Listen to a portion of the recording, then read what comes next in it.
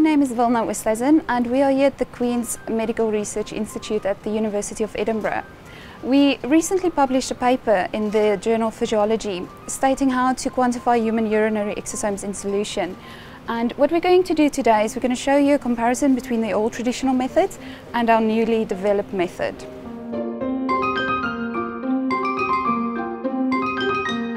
Traditional methods of working with exosomes or trying to measure exosomes, quantify exosomes, is usually a whole host of steps that needs to be taken. So it's very time consuming and laborious to do that.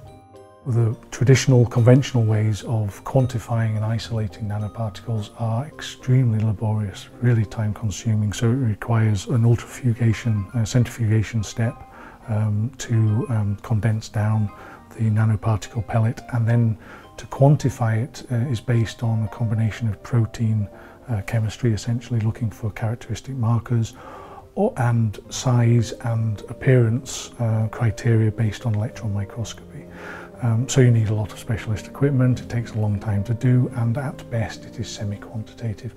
And really we wanted to look at a new approach, because in order to capitalise on the potential of exosomes for biomarkers and for treatment, you needed something that was very rapid.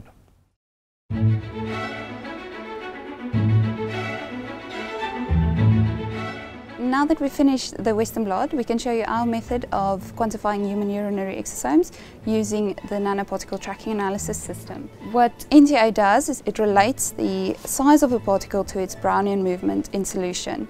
And we've developed an antibody-specific labeling system, so we can only track those proteins of interest in whole urine samples using the fluorescence filter mode on the NTA system. What we have to do in the first instance is make dilutions of our urine sample and our Q dots. The Q dots are at a working concentration of 1 molar, so we dilute it down to 1 in 1,000, and we again dilute this down into our sample and into 1 in 1,000.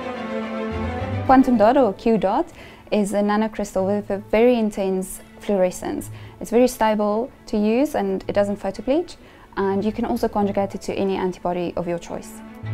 We usually incubate between 15 to 30 minutes before we do our NTA measurement. Then we take about 0.3 milliliters, so 300 microliters of solution, inject it into the chamber, and then wait for that nice straight line to show you that the laser is now properly in place.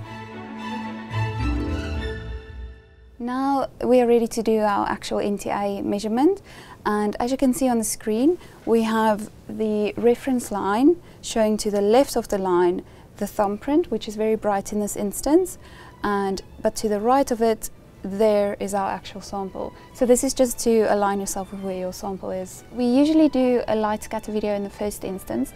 This is just to give us an idea of how heterogeneous our sample is. We firstly check our screen gain and the detection threshold. So if we look over on this screen, we can see all the different sized particles that is being tracked.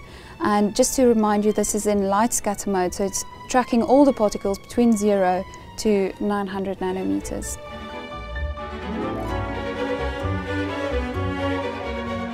For the fluorescence mode, it has a 565 long pass filter. You can see on our x-axis this time around, we only see particle size between 0 to 100 nanometers. So this falls into what we expect. So we're only looking at our exosomal population instead of the whole population found in urine, and showing that we are able to track only fluorescently labeled exosomes in the urine sample. Now that we've compared the old traditional ways of quantifying exosomes by Western Blot compared to our new nanoparticle tracking analysis method, we can now see that using Western Blots it takes about a day compared to our method of NTA analysis taking a couple of minutes. Wilna's continued this work, and her latest data show that these packets of information that are contained within the nanoparticles are taken up by other cells. We know that the kidney will take up these particles and change the cell behaviour. Physiologically that's intriguing, but therapeutically, if you can replace the content of the cell with a drug or an RNA, gene therapy for example, you can then very specifically target treatment to injured cells. I found it to develop this new technique was quite scary in a way, because you have to think completely out of the box in a way, and you have to just try it and have a go and see what you get. And I think if I have to encourage people to try and answer a new question, or an old question even, or improve on something that's been going on, then I'd say just have the courage and try.